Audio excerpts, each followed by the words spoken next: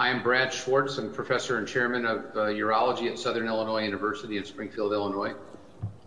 It's an honor to be presenting to you. I wish we could have done this in person back in April, but world circumstances would not allow. I certainly hope you and your families and friends are very safe and remain safe and cautious through this interesting time we're in.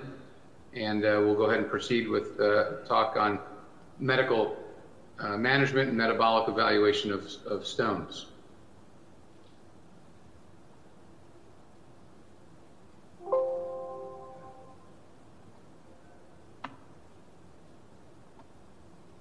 The overview, metabolic evaluation, who gets tested, what tests do we order, and then we'll go through some of the management of the various abnormalities that we might find.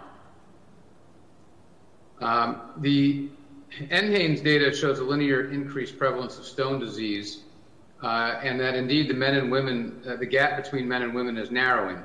When I started this 30 years ago, it was a roughly 2-to-1 ratio that we were looking at. Stones do peak in the 4th to 6th decade, but as we know, they can occur in any age from 0 to 100. Caucasian Americans have the greatest incidence, most likely because of their diets and their lack of exercise and their lack of dietary discretion. And we do know that weight and BMI correlate with stone risk, probably more so in women than in men. This is just a picture of my operating room. I'm about to do a PCNL. And this is kind of the average scenario in my operating room. And what we can see is we obviously have a very large patient, probably BMI of 50.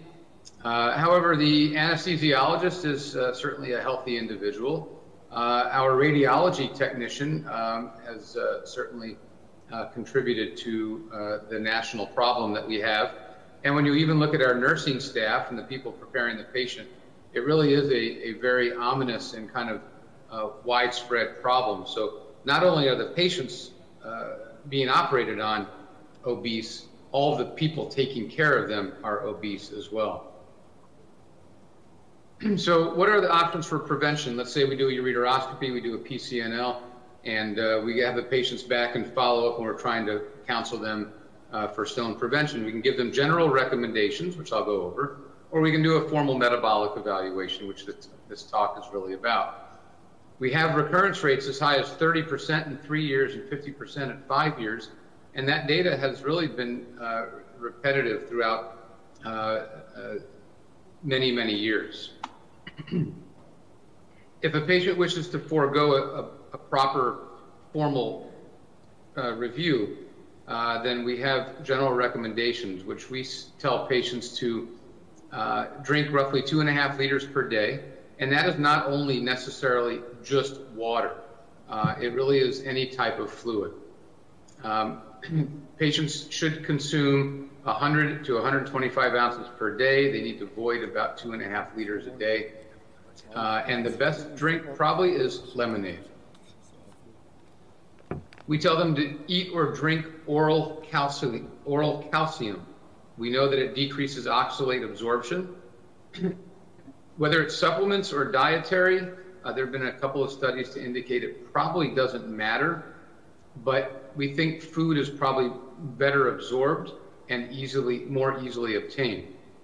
Calcium citrate is most likely better than calcium carbonate, and we tell patients to take these calcium supplements or calcium loads with meals, roughly 500 milligrams 2 to 3 times per day. If they start taking a lot of calcium outside of the meal time, the oxalate then will still go unbound and it will still be absorbed. So it's important to tell them to take it with food. We also tell them to decrease sodium or salt intake. This decreases calcium excretion, as we know. We try to limit it to 2 or 3 grams per day, which on the American diet is virtually impossible. We also say eat healthy. Diets rich in whole grains, fruits and vegetables, low in saturated fats, decreased animal proteins, especially red meats, and increased omega-3 fatty acids are really the most promotable and distinguished ways we can do this for our patients. Maintain a healthy lifestyle. Hypertension and diabetes, especially diabetes and obesity, have been shown to be correlated with stone disease. Exercise, moderate alcohol consumption. And I think really just the message really is be balanced. The human body was meant to enjoy a lot of different activities, enjoy a lot of different foods and drinks.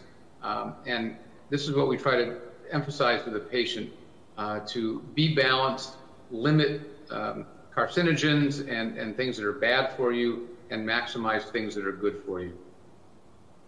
So if they want a formal metabolic evaluation, who do we tend to test for this? Who do we offer it to? Well, we're guided a little bit by the AUA guidelines, and what they tell us is that recurrent calcium stone formers, children and adolescents, patients with a solitary kidney, any bowel disease, and in the United States, gastric bypass and gastric surgeries are very, very common. Patients with proven nephrocalcinosis by imaging, obesity, which that accounts for the vast majority of my patients, and really those who just wish to undergo formal testing. So the days of having one calcium stone that is passed spontaneously just to tell them come back as needed, I don't do that in my clinic. Although in the guidelines, that is an option to just have routine imaging and provide them with some dietary measures, I'd still offer virtually every patient who comes in my clinic with a stone formal metabolic evaluation. What do we order? Serum studies, basic metabolic panel, we're looking mainly for an RTA or a hypokalemia. We're looking for renal failure, obviously, and glucose intolerance.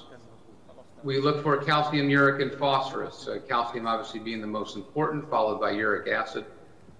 I do get vitamin D. It's somewhat controversial. There are some articles and some literature that would suggest vitamin D levels are important at minimizing stone risk. However, too much vitamin D can be quite a problem in a lot of these patients. I order PTH only in specific circumstances, and that is if the serum calcium is elevated, or if I have a high index of suspicion with a lot of different stones over the years and relatively middle-aged females who might be more prone to developing hyperparathyroidism. Urine studies, a basic urine analysis will reveal pH problems. So if we have a less than 5.5 pH, expect uric acid. Anything greater than 7.3, we look at infection and struvite stone formation.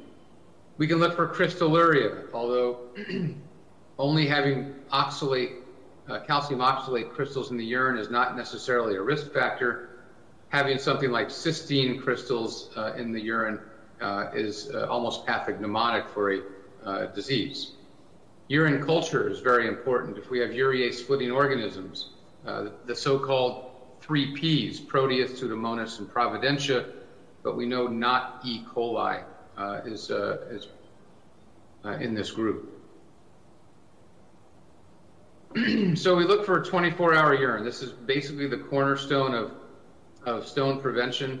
I'm not sure how many of you feel how useful it is. As I age, I think I'm gaining less trust in this test. I really don't know if we truly understand what the 24-hour urine provides for us and gives us. I do repeat it regularly in my patients. My goal is to always have all green values, everything normal, and I still have patients who have green, completely normal 24-hour urines, and they're still developing stones periodically. I think we make a very, very large impact in diminishing stones or increasing the time between stone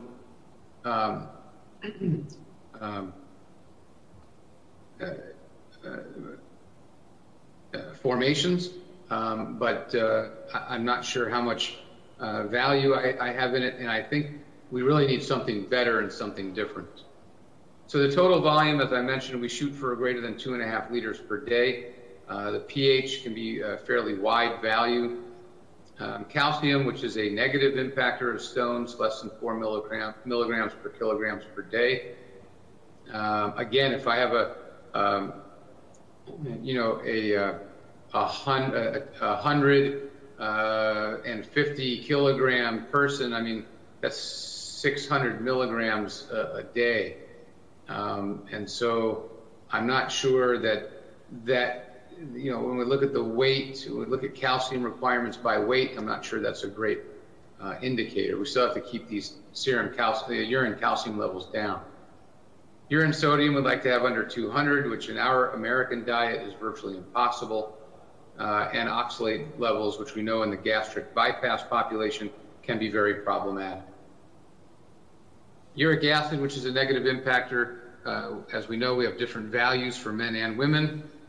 Citrate, which is a positive indicator for stone prevention, we like to have over 360 or so. And then the creatinine, we have some rough measurements, whether the sample is a legitimate sample, whether they poured water in it or they manipulated the specimen somehow. And then I'm not really sure we as a group know how to manage urinary sulfate, magnesium, and potassium. We feel magnesium is a stone inhibitor, but certainly in the face of citrate. So if you have a low citrate, a lot of people will have a low magnesium, and those two are somewhat tied together. A low potassium also seems to be an inhibitor, and sulfate seems to be a promoter. But when I look at them on the 24-hour urines, the vast majority of times they're fairly normal. So what are the abnormalities? 1995, Dr. Pack from UT Southwestern described classification, and quite frankly, I don't think these really have changed over the years a great deal. Hypercalciuria, hypocitraturia, hyperuricasuria, followed by some more. And then, we really never talk about low volume. At least in my practice, that's probably the single most abnormal condition we find. And I'm not really sure that we really know if someone has a low volume, how do we really counsel patients on the other parameters that are abnormal? And so in my practice, as mentioned, it's the single most common abnormality we see. There's really not a tremendous amount of good data on urinary volume and its impact on stone disease. And at least for me, my experience has been, I've never seen literature on this, that when we see a low volume on a 24-hour urine, it is my opinion, my strong opinion, that we have to repeat the 24-hour urine again until the volume is normalized, and then you can counsel the patients on the true abnormalities that are unmasked by this volume. So if you have a volume of 800 cc's and they're low on citrate and high on oxalate, I feel it's very important to get that volume up over 2.5 liters. And you know what? You might find that the citrate and oxalate actually normalize. And so when they're euvolemic, they actually have fairly normal parameters. So getting to hypercalciuria, we know that we have absorptive renal leak and hyperparathyroidism types 1, 2, and 3. They all result in increased urinary calcium. A renal leak and hyperparathyroidism both result in hyperparathyroid hormone levels, but renal leak does this secondarily, and the hyperparathyroid or an adenoma will increase the serum PTH primarily. And this is the table that we're all accustomed to with absorptive. Again, one of the first steps is to, all these patients have hypercalciuria. So when you look at your serum calcium, if it's elevated, you pretty much have to really work them up for hyperparathyroidism. If the serum calcium is normal, then you can look at parathyroid hormone, and if it's elevated, then that's a secondary hyperparathyroid hormone, and so you have most likely a secondary increase, which is due to a renal leak. You can also do fasting or calcium load, either one, and again, the absorptive hypercalciuria will be normal when you give them a fasting urinary calcium or a very low calcium diet.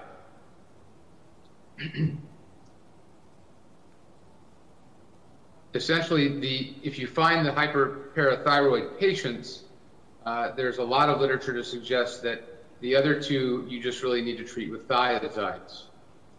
It does seem to be very effective, the combination therapy of potassium citrate and thiazide. Calcium stone formers have an 80% remission with long-term therapy, and there's some recent evidence. I just reviewed a couple articles actually that would suggest that sodium citrate, previously frequently avoided because of its risk of increasing the supersaturation of calcium phosphate. But sodium citrate in fairly low doses might actually be a very, very good surrogate for potassium citrate, and it will do a very nice job without putting undue risk on calcium phosphate supersaturation. So that's something to consider, is a teaspoon of sodium bicarb a couple times a day, 2 to 3 times a day, and it will have very, very little impact on sodium and calcium excretion. Stone formation rate went from almost 3 down to 0.05 per year with regular thiazide therapy. Again, this data is really fairly old, but it does seem to be durable. Basically, you can find a thiazide, find a diuretic that you like and get used to it, and you can prescribe that one each time. What's the role of sodium with hypercalciuria? We know that sodium intake is a major determinant of renal calcium excretion. Interestingly, if you increase your sodium intake by just 100 milliequivalents per day, that's not very much, your urinary calcium excretion will increase by 50 milligrams, which is pretty shocking when you consider the effect that sodium has on calcium excretion. Also, as we know, the urinary sodium, high urinary sodium will block the actions of the thiazide diuretics. The thiazides are the mainstay of treatment. I typically try not to put a lot of my younger patients on thiazides because of some of the other potential side effects, but they work by augmenting calcium reabsorption in the distal tubule, and it also blocks the activity of the sodium chloride channels.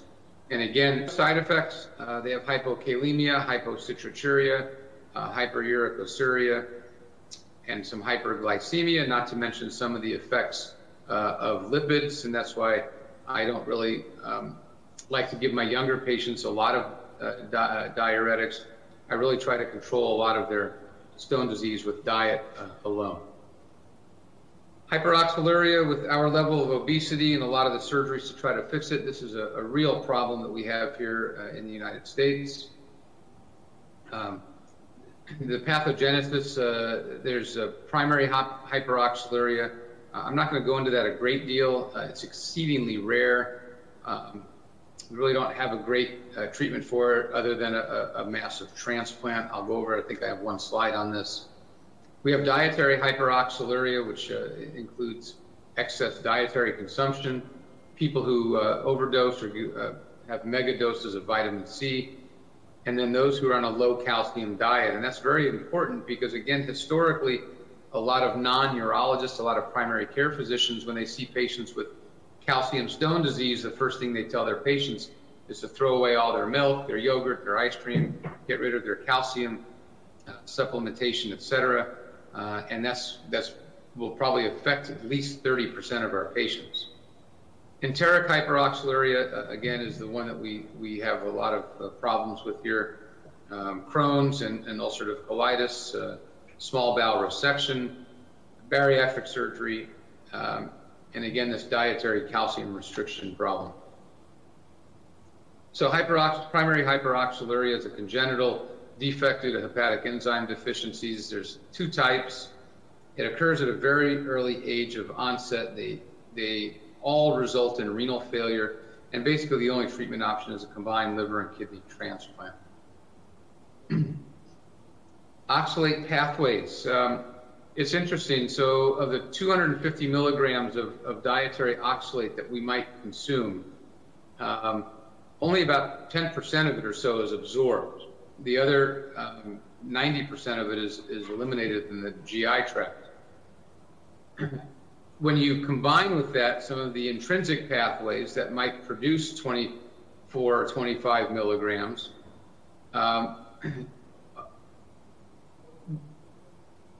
roughly 50 milligrams then combined is available for urinary excretion. So in my practice, I don't necessarily go crazy on eliminating all oxalate foods, because if only 10% of it is absorbed, I would like them to have their one spinach salad a week, or have their bowl of blueberries, or the rhubarb pie that they crave so much for dessert. Having that a couple times a week, or enjoying that in moderation, is probably not going to result in a huge amount of urinary oxalate. You get the exact same amount by intrinsic formation. And so here's the list of the foods that I just mentioned. Spinach is the biggest culprit. I think they left off rhubarb on here. But really just kind of the basic things that a lot of us eat and drink virtually every day. Trying to limit or eliminate these from one's diet is extremely difficult, especially here in the United States. So dietary hyperoxaluria, again, we try to at least talk to them about oxalate-rich foods. I'm not so absolutely obsessed with this, but I do mention it to them. More commonly, it's actually from decreasing your calcium-containing foods. And so I try to let them know to eat some type of calcium formulation, whether it's a yogurt, cottage cheese, ice cream or milk, something like that with each meal. But we also have calcium citrate supplements that can be given. Even a lot of just nutritional vitamins that people take on a daily basis will have 400 or 500 milligrams of calcium. Enteric hyperoxaluria, we have in the form of chronic diarrhea, bowel disease, bowel resection, gastric bypass surgery. These patients are extremely difficult to manage. It results in chronic diarrhea with fat malabsorption. We get excess fatty acids in the gut. These fatty acids, they already unfortunately bind the things that we don't want bound, and they bind the calcium and magnesium. They bind the calcium and magnesium, resulting in saponification, and then all this results in an increase of oxalate absorption from the gut. And this is almost an unavoidable type of process in a lot of these patients. The chronic diarrheal state also results in a reduced urine output. You get fluid losses from the intestinal tract. They get hypocitraturia, which then results in metabolic acidosis and hypokalemia. And again, with this hypocitraturia, like I mentioned before, the hypomagnesuria also results in impaired intestinal magnesium absorption, which also might be cardiac, might have an impact in the cardiac environment. So we know magnesium is important for heart health. And so now we're really starting to impact multi-systems, really just by this one kind of chronic diarrheal phase. What's the impact of bariatric surgery? Well, Dr. Matlaga from Johns Hopkins looked at the impact on basically new stone diagnosis, but also these patients undergoing surgical therapy. And we can see that when you're obese with no surgery versus those patients undergoing a gastric bypass, the diagnosis of the stones and their need for surgical intervention are considerably more. Hypocitraturia, at least by this study here, was the second most common found. We know that it is protective by its chelation of the calcium ions. It does help inhibit crystal nucleation. It can be associated with metabolic acidosis, both GI and in renal tubular acidosis, which at least in my region is extremely uncommon. I've been here 17 years and I've probably diagnosed 1 or 2 patients with this RTA. It is a type 1, as we know. It has the inability to acidify urine, which means that we are unable to dump the acid ions into the urine, and so you get a hypokalemic, hyperchloremic metabolic acidosis. If you provide too much diuretic, too much thiazides, you might end up with a low urinary citrate, and you can just have an idiopathic or unknown type.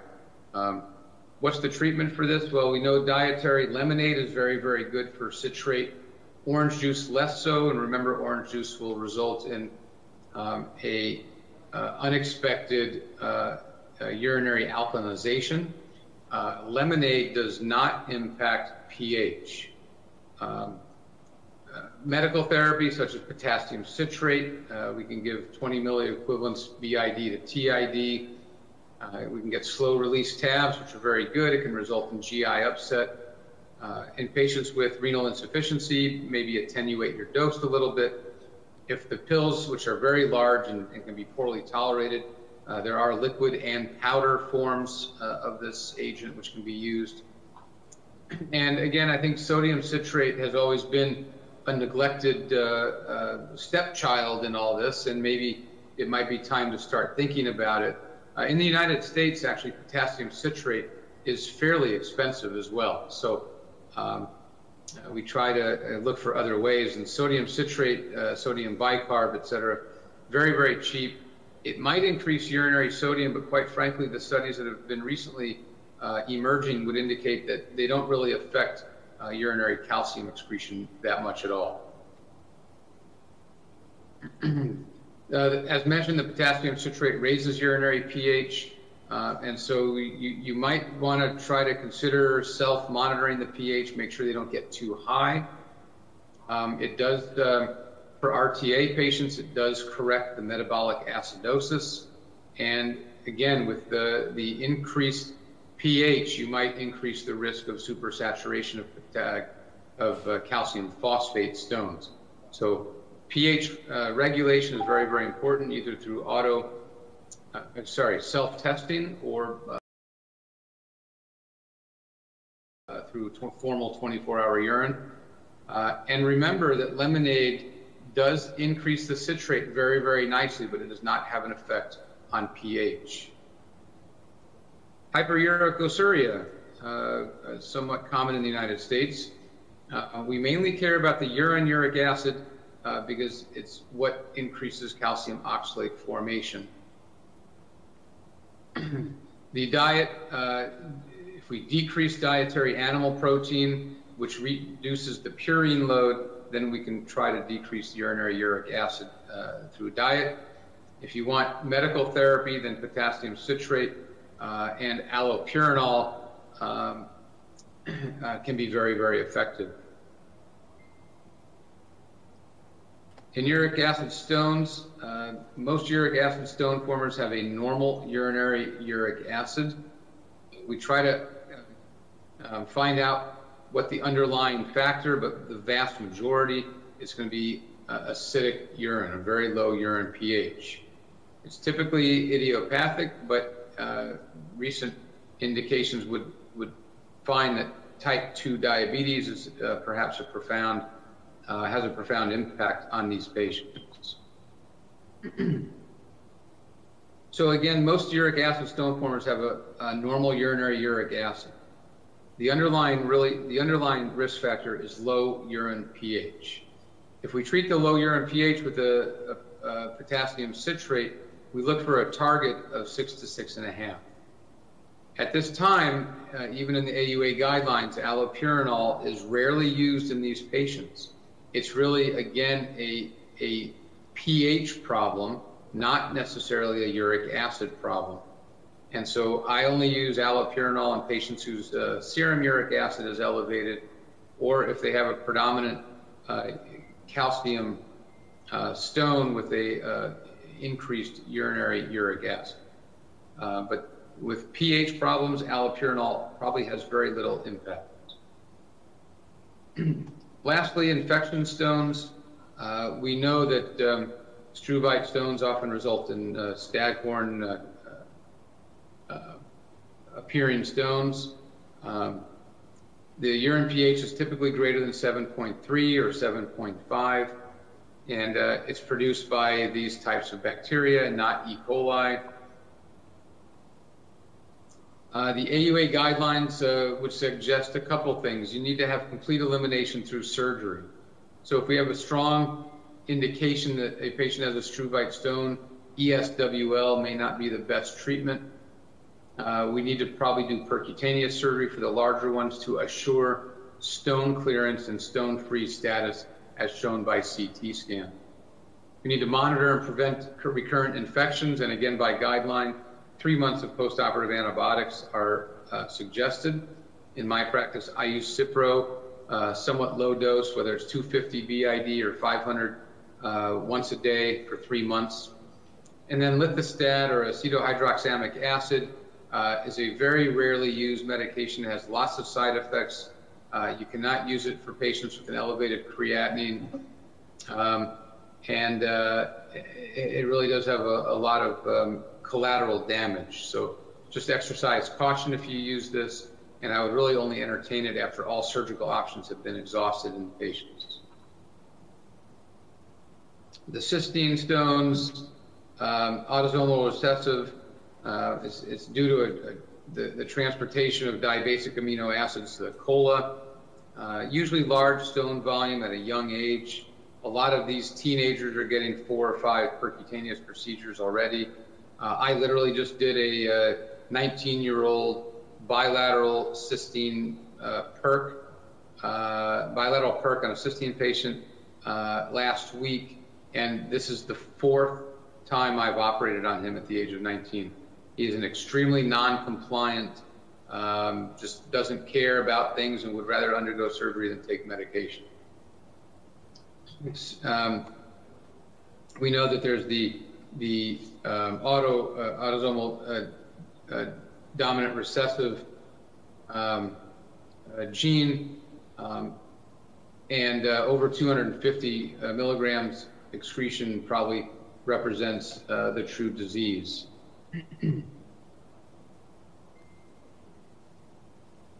This is the young 19-year-old who I just did the perks on last week. And the center picture actually shows the post-op CT being stone-free on follow-up. Objective of treatment is to reduce the concentration below the solubility. We want the diet to increase fluids and really restrict sodium and protein. These are the patients who I have, they need to get up in the middle of the night to urinate because they're fluid heavy, and before they go back to sleep again, they have an 8-ounce glass of water sitting on their nightstand that before they lie back down, they're going to drink another glass of water. We try to alkalize the urine, so we aim for a pH of about 7.5 or so.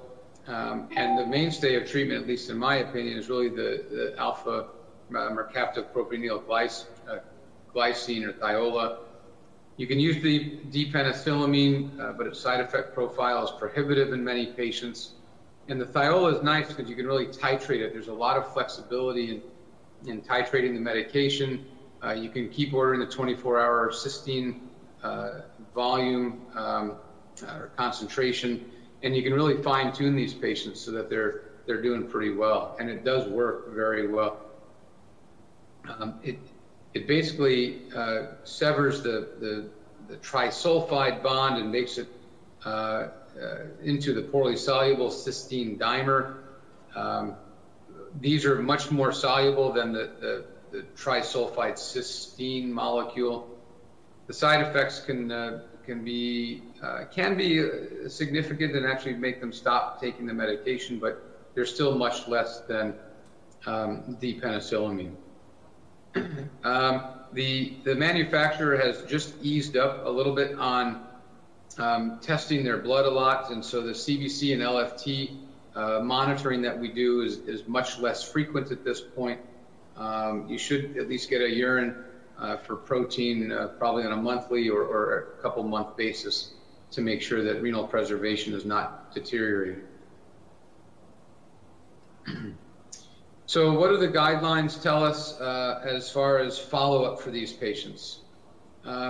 I do repeat 24-hour urine every 3 to 4 months for the big ones, and then if there's only 1 or 2 abnormalities, I will get it every 6 months until it becomes normal.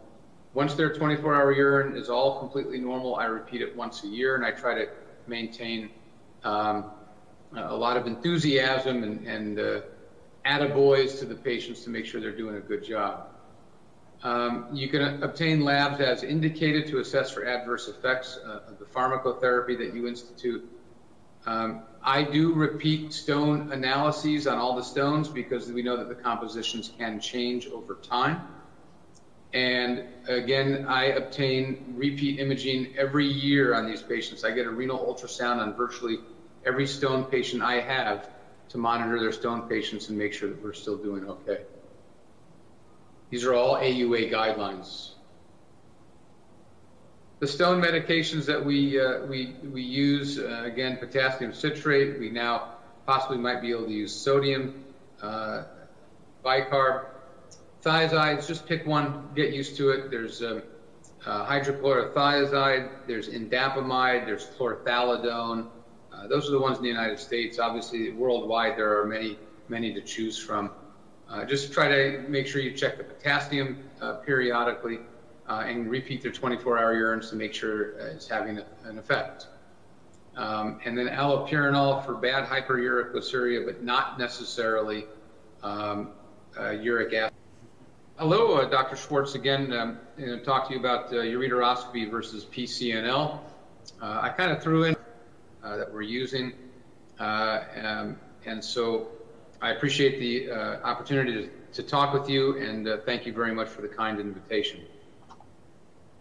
So I just threw up, I had a patient a couple months ago. It's what's the optimal treatment for a lower pole 10 to 15 millimeter stone. I had a 58-year-old African-American woman with left flank pain, no red herrings, no tricks, just the normal anatomy, and basically just a lower pole stone. She does have this renal cyst that's there, but it's benign. We see the measurements, it's about 10 by 6. It had about 950 Hounsfield units. And so what do the AUA guidelines tell us about a stone like this?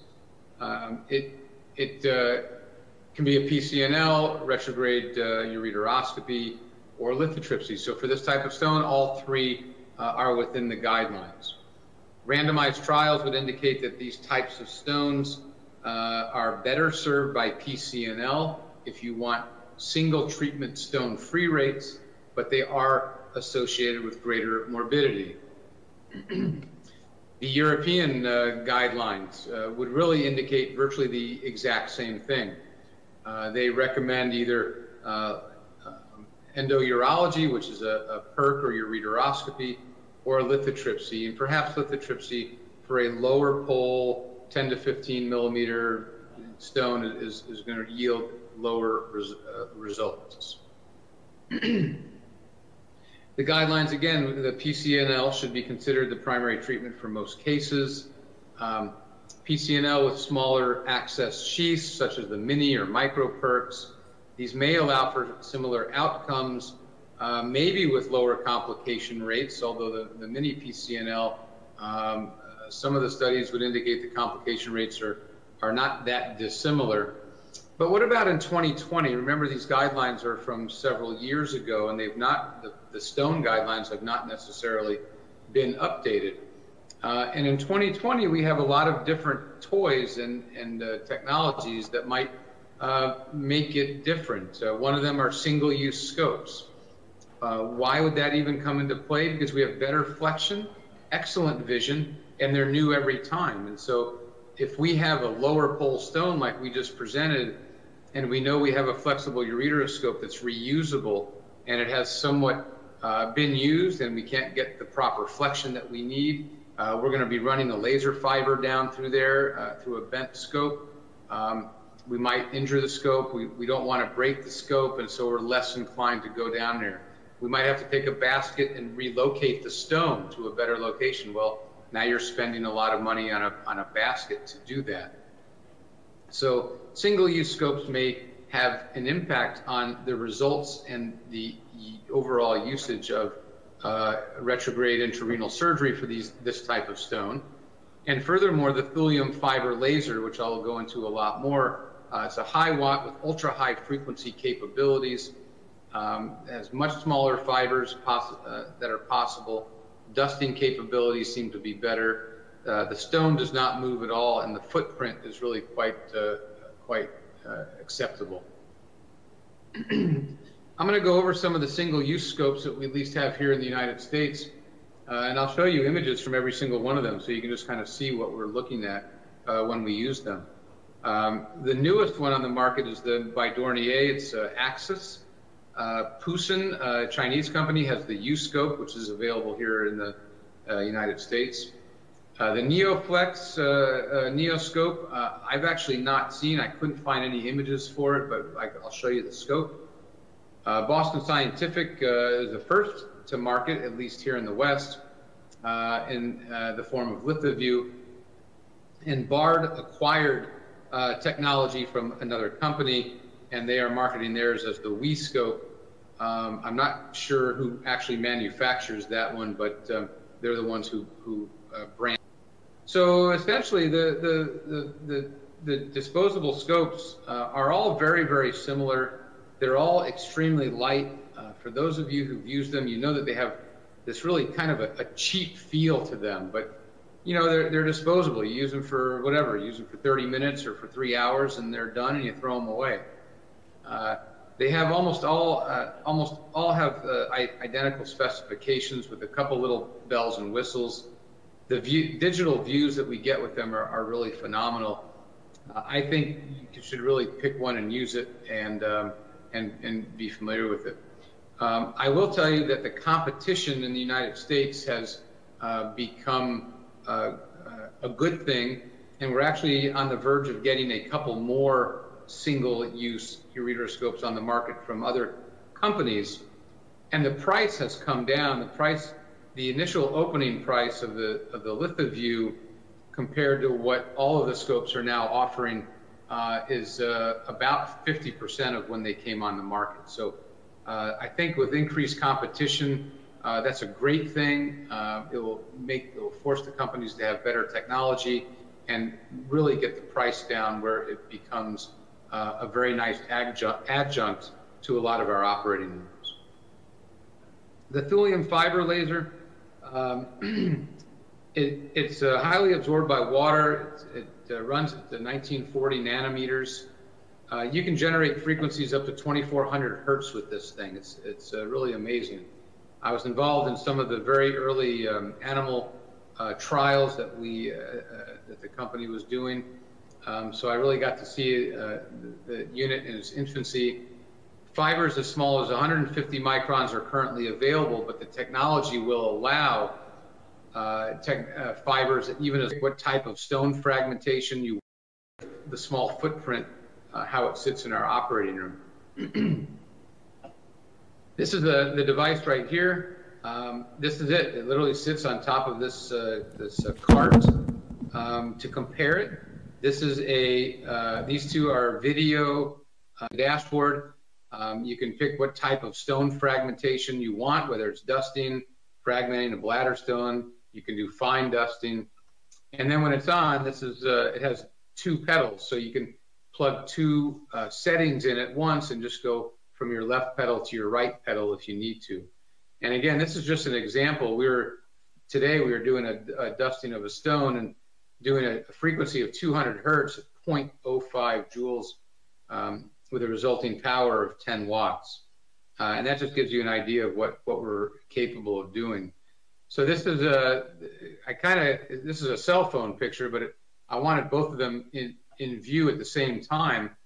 And you're just looking here at what kind of view you get with a single-use scope. And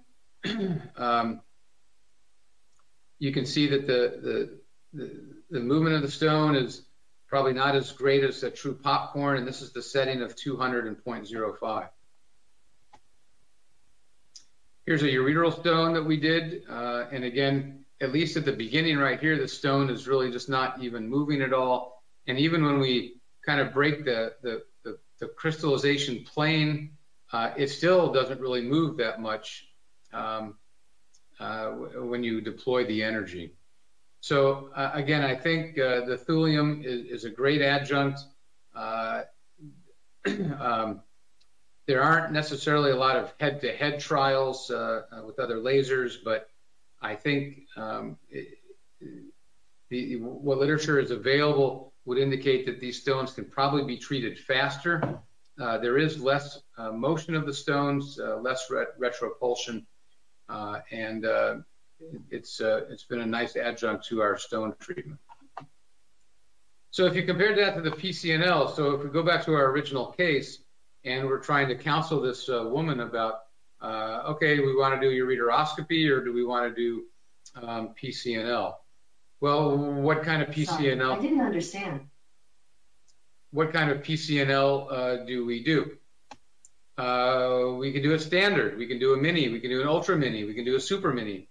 We can do a mini micro. We can do a micro. And now I'm waiting for the micro mini, super ultra mini, which would be absolutely fantastic. We could have something that's one French, and it basically just dissolves stones by virtue of going into the kidney. The standard, as we're all familiar with, is a larger percutaneous approach. It has very high stone clearance by virtually every study. The blood transfusion, we actually, when I was a fellow, we actually published our transfusion rates of about 4 to 6%, and this was back in the 1990s.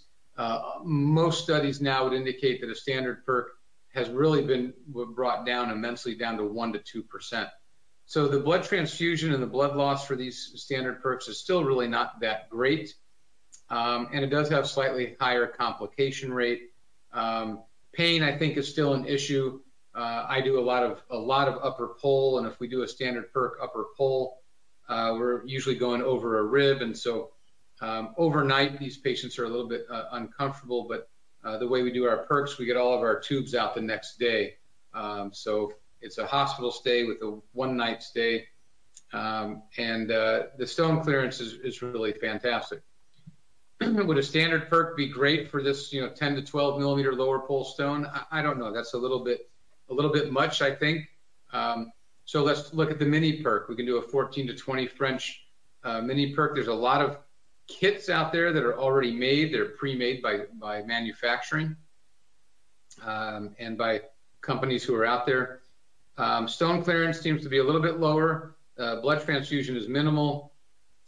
Interestingly, when you look at the complication rate, they're not that dissimilar to the standard perk. And so as far as transfusion and blood loss, I think it's definitely better. Pain is probably better. I think if you go above the rib, I think you're still going to be left with a little bit of pain from these. And so I think the mini perk is very good. You also have to get used to, when you put the laser fiber in or whatever lithotrite you're going to use, you have to get used to breaking the stone up and trying to have the effect where the stones can drain out of the tube, since suction is at a very limited capacity.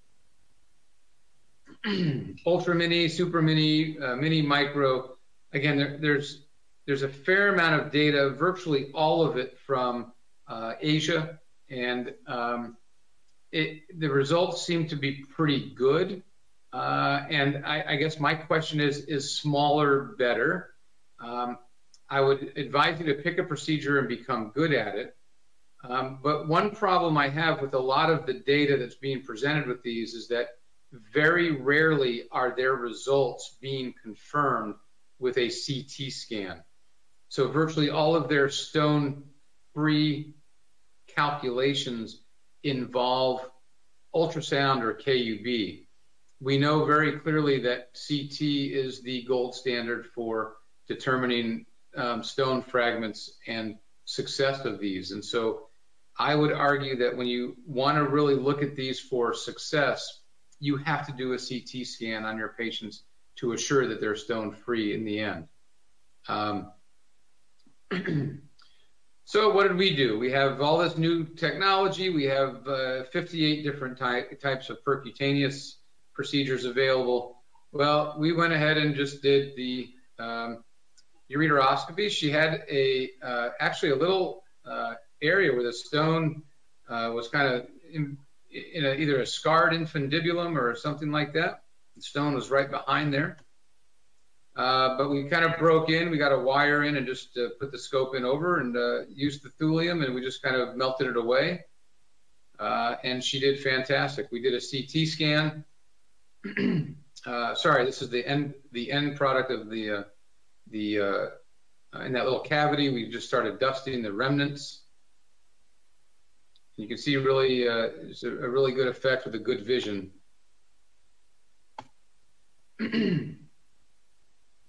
CT scan a month later after that procedure demonstrated her to be stone free. So I think it was the right option. It was the right pick. I think in general, URS versus PCNL, it's going to be a debate and an argument that will go on for a long, long time, especially since we keep getting newer, better technology in both of the procedures. So I would suggest you get good at a procedure, maybe get good at 2 or 3 procedures. You just have to keep doing them and keep getting better at them. Stick with it, but you also have to be aware of new technology coming out.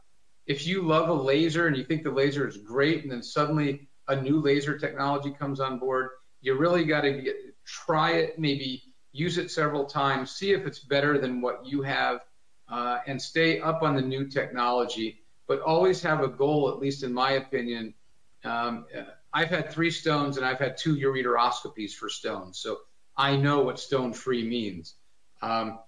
Have a goal of making these patients stone-free, and if you have that goal in mind, then you will almost always use the best technology and the best technique to get them that way. Hello, Dr. Schwartz, going to talk to you about stone treatment in odd situations. We're going to discuss three situations: renal ectopy, pregnancy, and urinary diversions. Renal ectopy is probably about 1 in 1,000 when you really look at widespread incidence. Horseshoe is much more common, 1 in 400. The renal pelvis and UPJ are always anterior, superior, and a little bit more lateral than we might think compared to the normal kidney. For the horseshoe for the horseshoe and the pelvic kidney and some of the fusion anomalies, a high insertion is very, very common. When you have the high insertion and the renal pelvis and UPJ in these anatomic locations, retrograde entry and thorough calyceal evaluation can be difficult, especially when you try to get up into the horseshoe kidney and then down into the lower pole. And when you look at this specimen here, if you can just picture taking the scope up into the UPJ and then having to bring down really 180 degrees, trying to get access into the lower poles, that's where it's going to be very difficult in doing retrograde intrarenal surgery for a lot of these ectopic kidneys. For the horseshoe kidney, ureteroscopy seems best for potentially smaller stones, certainly stones that are outside of the lower pole, so whether they're upper pole or renal pelvis. Again, the UPJ has a very difficult angle, and it can be difficult to access the renal pelvis and the lower poles. The ureteroscopy results are somewhat difficult to interpret. When you review the articles and you look at widespread literature, there's really no uniform definition of stone-free or quote, success. And doing the horseshoe kidney, I think, is even more difficult because very few of these articles are, the success is never really assessed by CT imaging postoperatively. If you can get into the kidney with ureteroscopy and you want to dust the stone, the majority of reports would suggest that you can get a 50 to 70% success rate.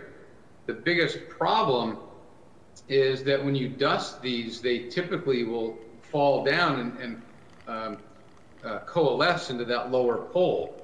And that's where it's extremely difficult. You're never going to get clearance of that stone in the lower pole based on the anatomical configuration of the horseshoe or the pelvic kidney.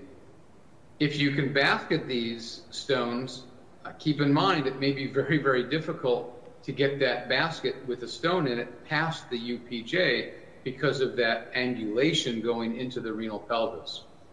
So to me, it's always made a lot more sense to address horseshoe kidney stones with a PCNL.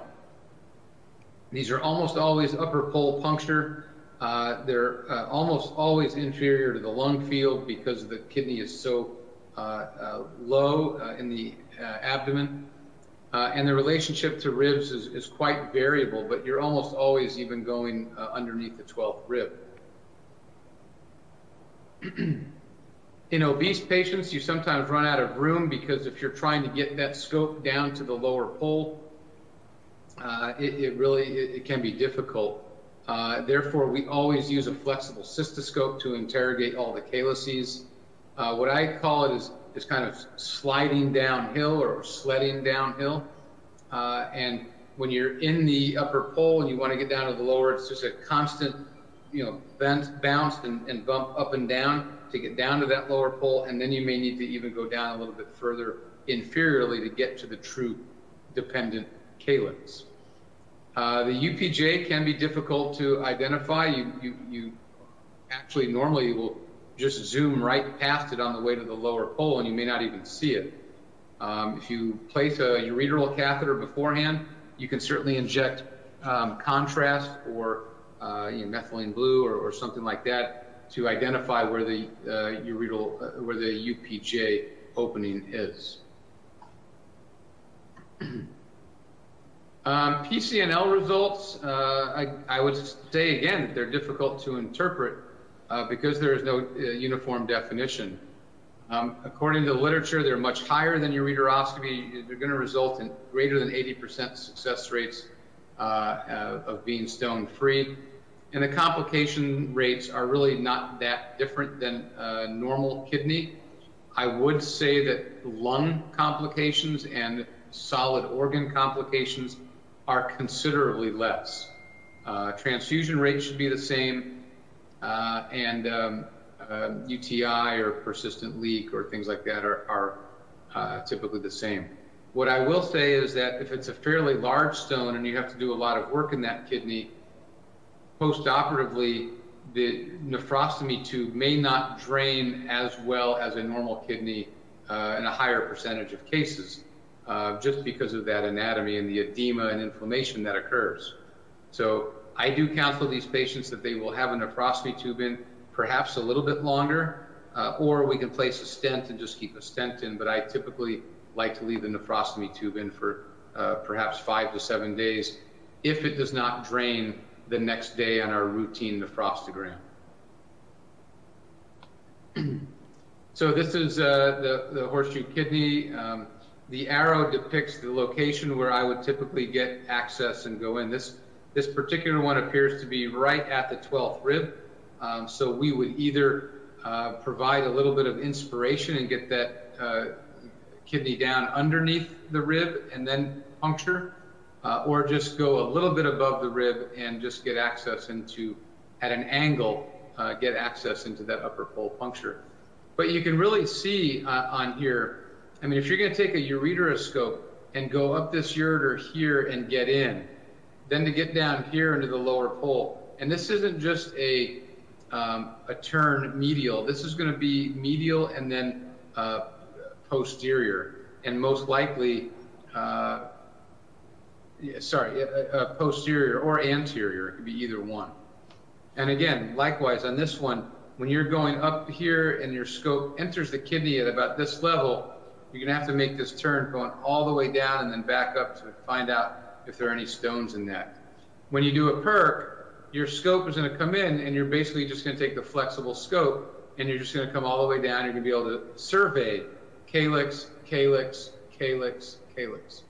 And that's why I always really try to prefer percutaneous access or percutaneous approach for horseshoe kidneys. What about an ectopic kidney other than horseshoe? Again, I think all of these are options. The one that we added here would be a lap-assisted PCNL or a lap and robot type of approach. And open. I've done several open procedures in the last several years, and all but one of them were on ectopic kidneys. Again, in the pelvic kidney, please remember that the renal pelvis is anterior. It's almost midline in many cases. It is surrounded by important structures. It lives in a bad neighborhood. There's the iliac vessels, there's bowel, there are neural plexus, the sacral promontory lies close by with some of its surrounding structures. And so you really are going to be operating in a somewhat difficult area. If you're trying to address these percutaneously but laparoscopically assisted, you're going to have to move intestine out of the way or move the bowel out of the way to dilate through that. And the vascularity of these kidneys is really highly variable. This is a schematic just looking at a right-sided ectopic kidney. And you can see the renal pelvis is, again, very anterior and superiorly located. You can just imagine or picture a ureteroscope going up here and then possibly going down to the lower pole. It's extremely difficult to get any stone-free status of that lower pole. Left lower quadrant pain. I did an open pyelolithotomy on him 8 years prior. This was after a failed laparoscopic assisted percutaneous approach. When I got in there, I just did not have enough supporting structure to dilate over, and I could not get a sheath into his renal pelvis. But he presented again with hematuria, had this large stone that reformed in 8 years. And so we ended up doing an open pyelolithotomy on him. And again, the kidney, I would go back to this picture here, that this is identical to what you find surgically, that the vessels are coming right over into the renal pelvis. The renal pelvis is just literally sitting straight up in the air. You have to do very little dissection laterally, medially. You don't have to dissect the kidney out at all. You really just need to try to find the renal pelvis. It will be encased in some scar and in a little bit of connective tissue that's surrounding the kidney. But once you find the pelvis, you can incise and kind of do these open pyelolithotomies that we can do. I think that pelvic kidney options for lithotripsy, I would suggest no. There's way too much structure in the way. I suppose you can do them prone. You do risk bowel bruising or bowel injury with the lithotripsy. You cannot lay them supine because of the bony structures. Ureteroscopy, maybe. The angle used to enter the kidney and lower pole will be very difficult to assure stone clearance. The PERC and lap-assisted PERC, I say possibly. I think if you can try to get a lot of purchase and back support to get the sheath in. But in my hands, my experience, unfortunately, a lot of these pelvic kidneys will be opened and addressed with an open surgery. Stones in pregnancy, the risk of the fetus of ionized radiation, analgesics, antibiotics, and anesthesia.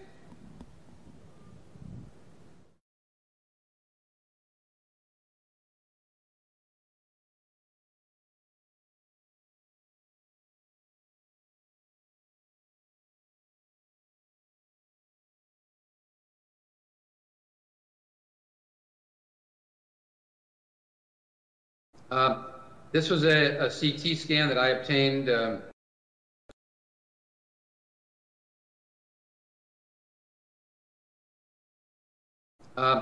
this was a CT scan that I obtained, that we were sent this patient with a CT scan, and you can just see the impressive nature of doing a CT in a pregnant patient. Here we have a little bit of left hydronephrosis. There's a stone at the UPJ, and then, oh yeah, and there's happens to be a developing fetus. This was a fairly late in her pregnancy. I believe it was about 30 weeks. So one could argue that at 30 weeks, an ultra low dose CT may not be that harmful. I literally was just sent this patient literally yesterday, sent by an outside urologist. And again, we see, I'm sorry, I apologize.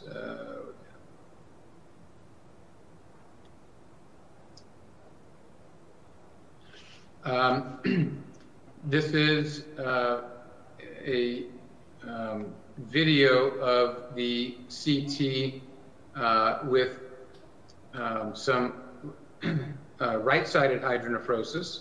And so as I play this and move it back and forth, we can see the hydronephrosis on the right. Here's the ureter. And as we move and follow that ureter down, it is continued to be dilated, and it continues to be dilated posterior to the developing fetus.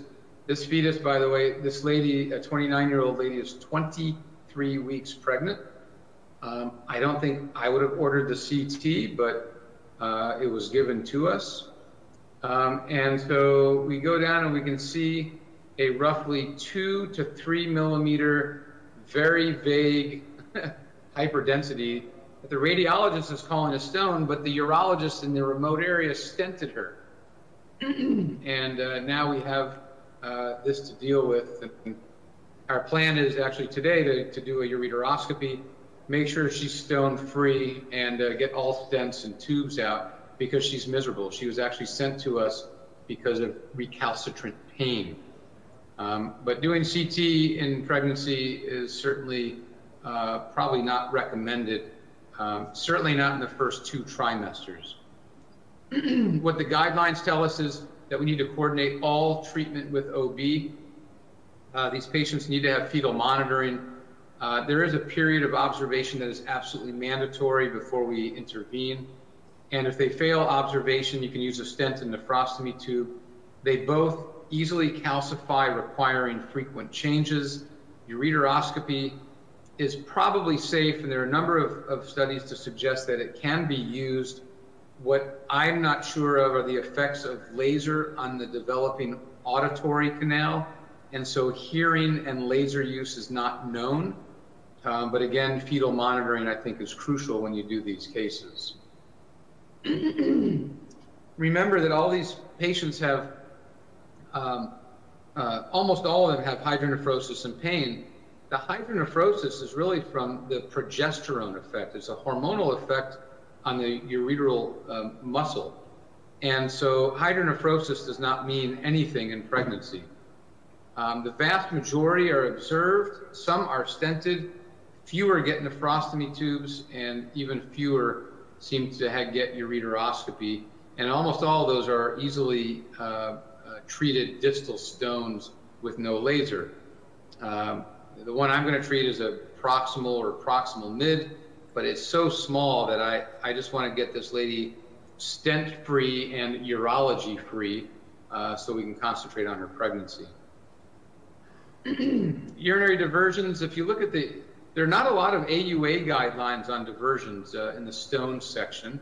The EAU guidelines have a couple of entries, and one of the biggest comments that they make is that the recurrence rates are extremely high.